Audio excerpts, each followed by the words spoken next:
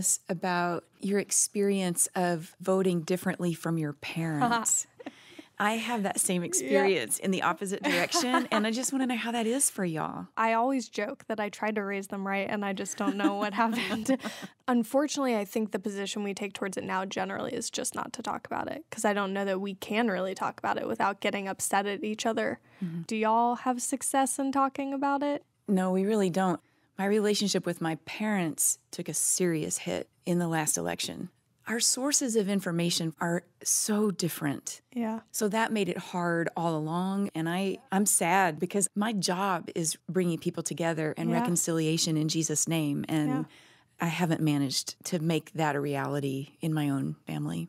Part of it is they'll be like, this group of people is ignorant or uneducated, or they'll make assumptions about intentions. And I always have to stop and go, you realize that you're talking about me, right? That's really where it breaks down, and where inevitably it's not even about the issue. It's about, like, who are you saying I am as a person? Mm-hmm. And that's what I think is frustrating about it.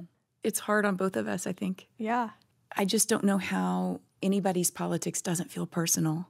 I do think it's easier to bridge the gap with a stranger / new friend than it is with someone that you have a really intense emotional connection with already. So I'm thankful that I can hopefully take some of this stuff and bring it to those conversations slowly. I'm not going to jump into them. Yeah, I'm probably not going to call my dad on the way home.